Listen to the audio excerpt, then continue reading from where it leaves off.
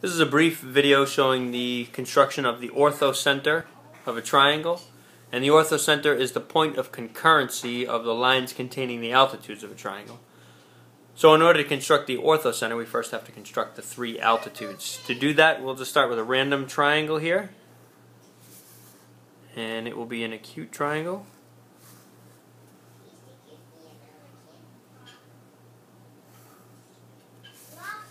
There we go. And to begin with, we simply have to construct the perpendicular lines through a point, where the point referenced is each of the vertices, one in turn, and then the line has to be perpendicular to the opposite side. So we're going to start at vertex A, and we want to construct a line that is perpendicular to BC, that is segment BC, but passes through A. So to do that, I will place the compass at A, and we'll set it so that it will intersect BC in 2 points. This is a fairly decent setting here. There's 1, 2 points. Notice that as I do that, it has nothing to do with these two sides here. These two sides are irrelevant when I'm trying to construct a line perpendicular to BC that passes through A. I'm only focusing on A and this side down here, BC.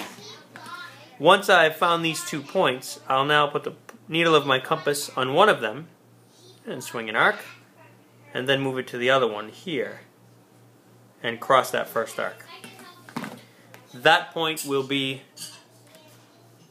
where my perpendicular line will pass through, like this, and the altitude lies there. The altitude goes only from the vertex to the opposite side. But I'm going to go ahead and draw the whole thing in, just so that it's clear where that construction came from with respect to this point down here. So that's the first line containing the first altitude. Now we'll repeat the process at vertex C, and when I do so, my only concern is with respect to side AB on the other side over here. You'll notice that as I drew this arc over here, it missed segment AB. In order to construct the altitude correctly, I'm going to extend side AB so that it actually intersects that second arc I made. Now I have 2 points of intersection, one here closer to A and one over here, which is closer to B but is actually outside or past point B. Again, I'll move my compass to one of the intersections and make an arc, and then to the other intersection and make an arc, and I will connect that intersection with vertex C, from C to the intersection down this end. My altitude lies between vertex C and the opposite side, and this line is my line containing my altitude. Finally, we need to construct the altitude to vertex B, so I'll put my compass at point B, and again swing an arc, swing a second arc. You can see that those arcs just caught the lines, that is the segment AC, just short of C and just short of A, and so we'll be able to use those just fine.